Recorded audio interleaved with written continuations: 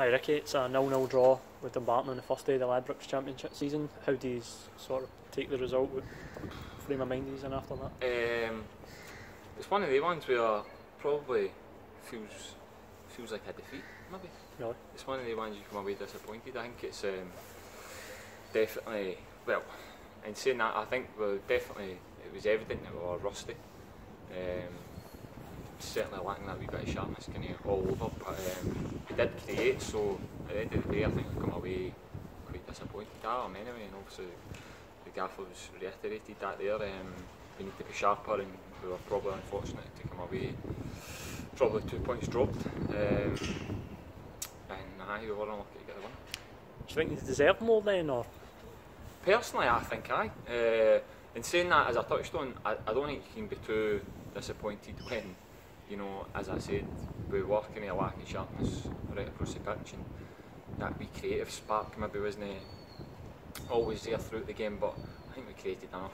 You know, there was a couple of stramashes at the end, a couple of shots on target for long range, Ross was unlucky near the end as well. I think we created enough and limited them enough to kind of merit 3 points if we had stole it. But I think probably coming away overall, you need to remember obviously it's a hard place to come as well, and a lot of teams struggle like ourselves. So lost here last season, exactly. and last round about April time. So I think, same as last year, you come away with a point in the first day, and you just need to take the positives and say, you know, this is what's expected for us now, and just keep building on it. As a defender, can you take a little bit more because of the clean sheet? Aye, that's always pleasing. In terms of a clean sheet, as I say, I thought as a bank of four, I thought we limited them. You know, we got it kind of under wraps.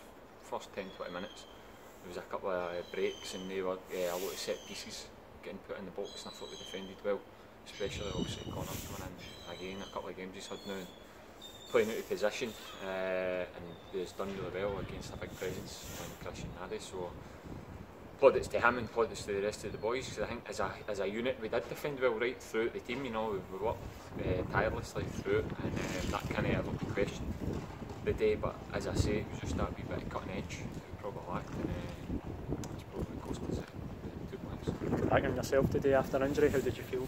I felt really good. Done a bit of running at the start of the week, as I said to yourself. Done a fair bit.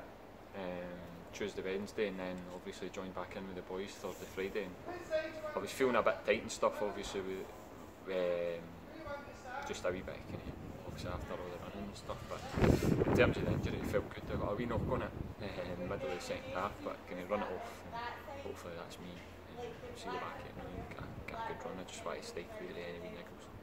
You okay for the derby next? What's the next game? We're ready to go, hopefully we're all ready to go with everybody, and obviously using the boys that come in, obviously I've got a sense of what it means, especially the fans and the club as well. You know, it's always a tightly contested game between the two sides, so not much to split us ever, and any of the meetings beforehand. So, and obviously they've strengthened during the summer, and I would say we've done the same. So it'll be a good match.